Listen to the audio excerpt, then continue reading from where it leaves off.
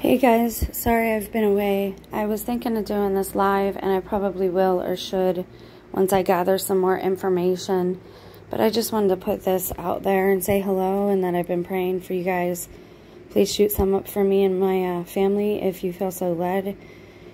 Pray for our country and pray for our leaders. So I just wanted to say at this point, if you can't see what's happening, it doesn't even bother me to be called insane or crazy now, because everybody has some type of issue at this point after all the trauma we've collectively been through as a nation and as a generation since I was born. And so that part really doesn't even bother me anymore. It is it's getting to be all about perspective as far as sanity goes, and people just being willfully ignorant and keeping their eyes closed. If you can't see now, there's a force or something at work taking out our world leaders, which is going to make way for the new establishment that they already have set up. Now, that's the thing. They want us to ask for it. They want to back us into a corner. This is why I don't vote. If I vote pro-life, I'm following, natural law and God's law, but I'm also going against natural law by saying that somebody else has a say over that, what that woman gets done to her medically, because it's not just about that issue. They sneak other issues in. It's best to opt out, and that's what I've decided to do for my soul and my spiritual bonds. I don't want any attachments to people that I do not know. But if you can't see that right now, our world leaders are just being taken out left and right. There was also somebody in Mexico who was running for office who was injured and wounded. Of course, you know the gentleman from Iran just a few days ago. So there we go. And that's because of the back and forth between Israel. And I just got to say, if you do say that you're a Christian, you should be anti-all war, no matter what kind it is.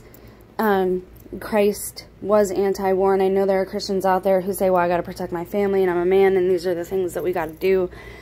I'm not saying what to do. I'm not telling you what to do. I'm just saying Christ was not violent. He was a pacifist, and we should always pray for and stand for life, truth, and love, and God, because God is all of those things at the same time. Regardless of where you stand with that, though, I hope your eyes are open enough to see what's happening. Now, also understand that only if you are working do you get to maintain your title.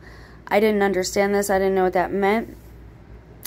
Some force is making way for a whole lot of vacuums that are being created. Now, that's the thing. When you create a vacuum or a hole, an empty space, something will automatically take its place. They're not going to give us time to create a new system. They already have the thing that's going to take its place. They already have that object that's going to fill that hole or fill that vacuum. Now, you see, these two royals are thinking of going back to work, which means they would be in the line for titles. What does it mean to be a working royal? Just so you understand, Kate is not working now. The king, I don't know if he's on medical absence or whatever they're calling that. But if you're not a working royal, you don't get to maintain your title.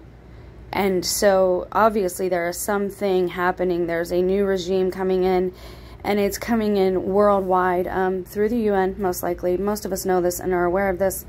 But, again, these are some corners and loose ends that I thought I wanted to tie up real quick, and we may get into a live on this, but again, I'm just doing what I need to do at this point in time to be strong and pray for everybody, my family, and you guys. And people say, well, you're praying, you're not actually doing anything, but I am, and I'm doing stuff to just try and maintain and be more self-sufficient, and to not be a burden to others, and to try and be a blessing. And praying takes time, and the best currency that we have in this world is the time that we devote to one another.